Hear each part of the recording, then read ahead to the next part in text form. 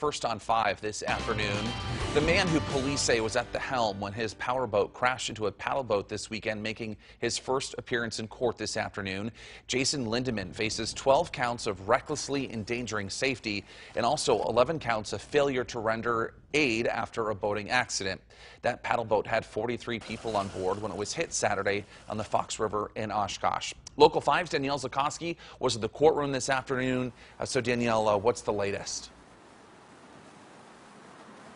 Well, Barrett, the man accused of crashing that boat into a pleasure cruise on the Fox River this weekend did appear in court in Winnebago County today, and the court commissioner set bail at $10,000. Now, Jason Lindeman did appear via Zoom today, and he is required to remain in the state of Wisconsin and surrender his passport because the court considers him to be a flight risk. Lindeman is required to maintain absolute sobriety and participate in the 24/7 alcohol program after being accused of consuming alcohol prior to the crash. One of the 43 people on the boat appeared in court today to give a victim statement.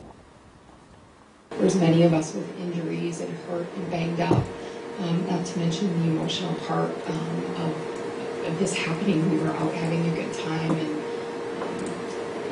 it's been significant in our lives. The criminal complaint has not yet been filed, and this is considered a Riverside ruling. Live in Oshkosh, Danielle Zukoski, Local 5 News. All right, thanks, Danielle. Of course, we'll have continuing coverage tonight on Local 5 News at 5 a.m.